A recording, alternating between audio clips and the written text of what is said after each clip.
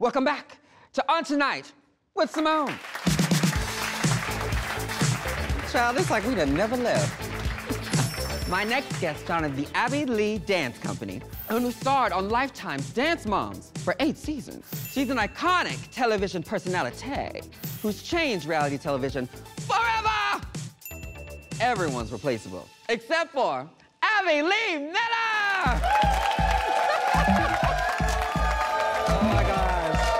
Welcome, welcome, welcome. I have to tell you, everyone was in fabulous spirits of you coming here tonight, myself included, so thank you so much for coming. Well, thank you for inviting me, and I see your whole crew, this entourage here is wearing ALDC merch. Yo, baby, we fans, we real ones.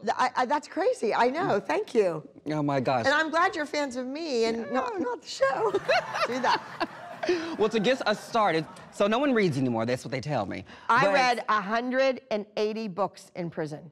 You did? 180 books. Oh, let's talk about prison. I want to get that. I would read a chapter and do 50 leg lifts, and then I'd read another chapter and do 50 leg lifts on this side. Then I'd roll on my side in bed, I'd read another chapter and I'd do, you know, outside leg. Yeah, that's how. Is that how you survived prison? No, it was just, you're so bored. I went from someone that does 50 things a day to doing nothing. It was like, I'm trying to give you an example. The best way to explain it, it was like my mom and dad dropped me off at the wrong Girl Scout camp. Okay. I went to like the bad, cheap Girl Scout camp instead of the one with the horseback riding in the swimming pool. They only thought I was gonna be there for a month or two, so they never gave me a job.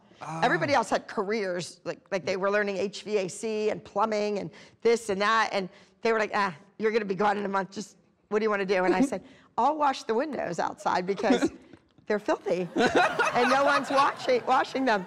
So they give me, get this, so they give me a hose without a nozzle on it, just a hose. You had to do that? You had to... So I had to do the thumb thing. Oh, man. And I said, I'm gonna get my friends to just Amazon the thing here. Yeah, you're kidding.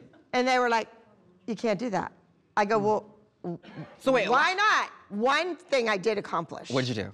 Well, there was no Heinz ketchup. Okay. They had barbecue sauce, they had mustard, and they had mayonnaise. What? In the commissary where you shopped. Once a week you got shopped. Yes.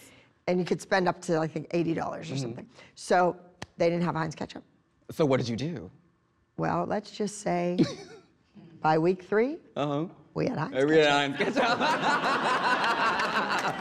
Claps for that, mama, claps for that.